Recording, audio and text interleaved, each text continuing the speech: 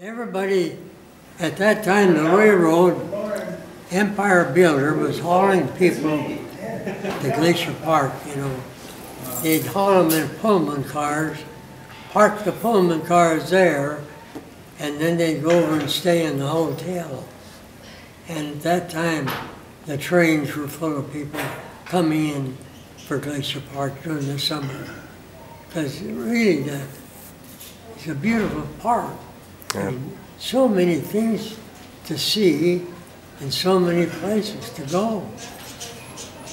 Wonderful.